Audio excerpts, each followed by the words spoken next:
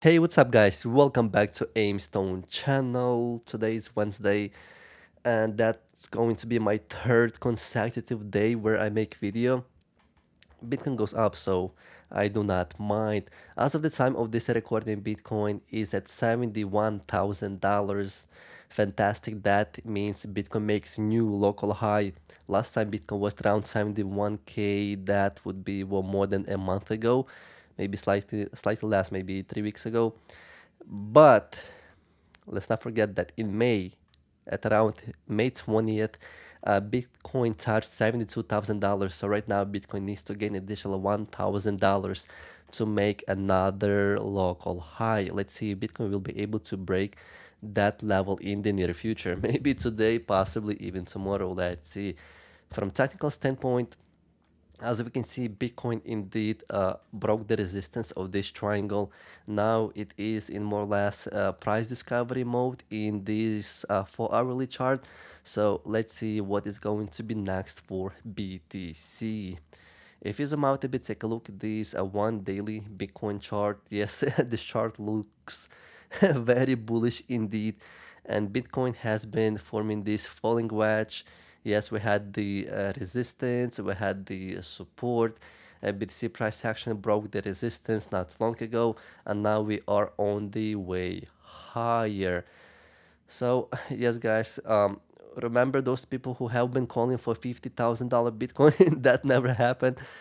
Actually, Bitcoin bottomed at around, well, like $56,000 soon after the Bitcoin halving took place. And then from that point on, Bitcoin has been going higher. So the rest is history. Gary Salaway and whoever has been calling for 50K probably regret their call just like they regret all the calls in 2023, 2024. So, yes, man, I don't know who still listens to that guy. Additionally, in this one daily Bitcoin chart, we have a 100-day simple moving average.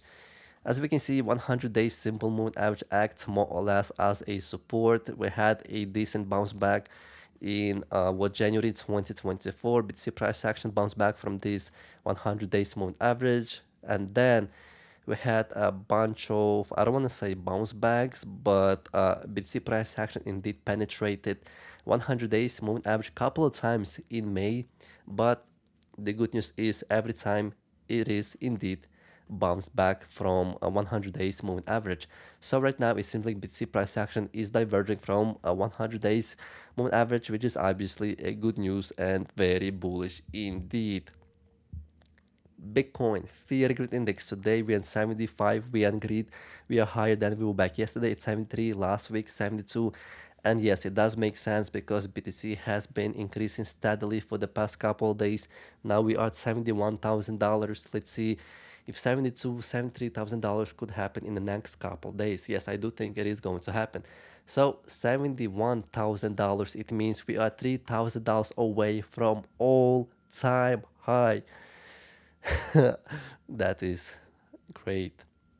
Let's move on. Nayib Bukele. Exactly 3 years ago, President Bukele took the stage at Bitcoin 2021 to announce El Salvador would be the first country to make Bitcoin a legal tender.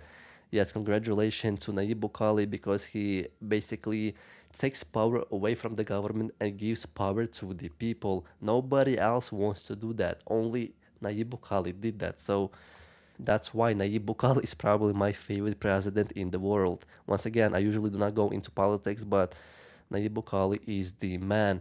In fact, if you take a look at the El Salvador DCN strategy, as we can see, they have been buying Bitcoin in 2021 and in 2022.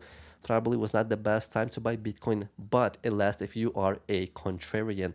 So in 2023, he did not buy nothing, so it's 2024. But the good news is right now they have more than $400 million worth of Bitcoin. So they have more than 5,700 BTC and they are up by more than $81 million or 63%. So yes, I'm pretty sure people of El Salvador are pretty delighted when they see those numbers. And by the way, that wallet is public, so no, the Nayib Bukele is not stealing any Bitcoin. You can literally check and see how much Bitcoin there is in that wallet. So Once again, congratulations to Nayib Bukhari. Let's move on. Just in, Bitcoin will be worth at least half of the market caps of gold. When XCO says gold almost $16 trillion in market cap, Bitcoin 1.4 trillion. So if Bitcoin would take half of the gold's market cap, it means that Bitcoin would be at $400,000 per single coin. Yes, fantastic. Cannot wait. Let me give you a quick update what happened yesterday to Bitcoin spot ETFs inflow outflow because yesterday was a humongous day. As we can see, yesterday BlackRock accumulated $274 million. Fidelity even more, $378 million. That's insane. Bitwise 61 million, ARK $138 million. Even Grayscale bought some Bitcoin, $28 million worth of Bitcoin.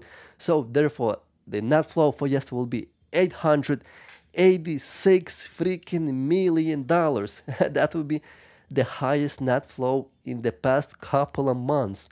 So therefore, the total for BlackRock will be almost 17 billion bucks. Fidelity almost 10 billion. Bitwise slightly more than 2 billion, and ARK 2.6 billion. Um, Grayscale sold 17.8 billion, and the cumulative net flow more than 14.8 billion dollars. I'm pretty sure tomorrow we will be over 15 billion, and that is indeed all-time high. In fact, if you take a look at this table, a Bitcoin ETF net flows, look at this. Yesterday we had a humongous day for net flow. So this is definitely the biggest day for net flow since what? Since like March 11, March 12. This one, there was roughly a billion dollars worth of inflows. So now we have 886 mil. So that would be um, so like 3 months UI. Fantastic. And remember, guys, what I told you about this ascending triangle, which is indeed seems to be a bullish pattern. So now BTC ETF net flow breaks above the resistance of this triangle. So of course it is very bullish. Let's move on. Here is how much just $100 in Bitcoin will be worth if Cathy Wood's Bitcoin price prediction is correct. Let's take a look. The new prediction is higher than at the start of the year in January 2024. Wood stated that Bitcoin could hit $1.5 million by 2030 after the probability of the bull case has increased with SEC approval. This is the green light. Before they approving the spot ETFs, Woods predicted that Bitcoin could reach $1 million by 2030. Wood's investment thesis on Bitcoin relies on significant level of institutional adoption, while it is plausible that if institutional investors allocate 5% of their portfolio to Bitcoin, the price could reach $3.8 million. It is unlikely to happen by 2030, although institutional adoption has increased significantly in 2024. Unprecedented changes in the institutional landscape would be required for this to occur. So it seems like her base case right now, not this actually her bull case, $1.5 million by 2030. And before spot Bitcoin TF approval, her bull case was $1 million. So how much $100 would be worth if you invest right now, comparing to then if her prediction would be correct? Well, if you talk about 1,100,000 bucks, right now we are $71,000, so that would be 14x. So $100 would turn into $1,400. But if 1.5 mil, it means that well, like 21x. So 100 bucks would turn into $2,100. So yes, 21x from this point on. That would be insane. Oh man. Lastly, let me show you some interesting Bitcoin charts. This first chart represents global liquidity M2 versus Bitcoin price. And as we can see, global liquidity over $94 trillion, Bitcoin price about $70,000. So on the global liquidity, it seems it is creeping up higher and higher. Maybe it's going to break up way higher, similar to Bitcoin spot ETF net flows. So yes, guys, get ready, because if it is going to break up higher, Bitcoin price will skyrocket. Here is another interesting chart. It represents a Bitcoin halving cycles. It actually represents what happened after the halving. So far we surpassed 46 days since the last Bitcoin halving that took place, well, like in April 18, April 19, whatever the date was. So back then Bitcoin was at 63K, and right now we are at 71K. So Bitcoin gained, well, like $8,000, which is fantastic. So, and this is just a beginning. The real fun begins, well, a couple of months after Bitcoin halving. Are you guys ready? Personally, I am. And lastly, let's take a look at this quick video where Mike Novogratz will explain where he thinks Bitcoin will be by the end of the year. Let's take a look. Let's just start with the simple things. Let's start with Bitcoin in the crypto world, because we're flirting with that $70,000 level. And you sit here, we have been around this space for a while now. Is there more upside risk or downside risk as you see it now in the crypto world? Listen, I think we're getting skewed to the upside. I mean, just the fact that we're here at a crypto show and Bloomberg shows how long we've come since 2015, 16, 17. But we kind of got to the finish line. And when I say that, DC has finally agreed in principle that crypto legislation has to happen, that it should be bipartisan. We still have a couple holdouts, but the last few weeks have been unbelievably positive in pushing the Democrats forward, seeing this. They don't want it to be a political issue. And so that which was a headwind is becoming a tailwind. It's not a full tailwind yet. We have governments that can't stop spending money, and so that just is so powerful for the Bitcoin narrative. And then all of a sudden you hear, wait a minute, the state of Wisconsin's pension fund bought $140 million of Bitcoin. And so as we get more pension funds in, more institutions in, you know, there's not a lot of sellers. So the question we know you hate then, where do we end the year? Listen, if we take out the 73,000 in the next week or so, we're going to end the year at 100,000, somewhere around there, or even higher.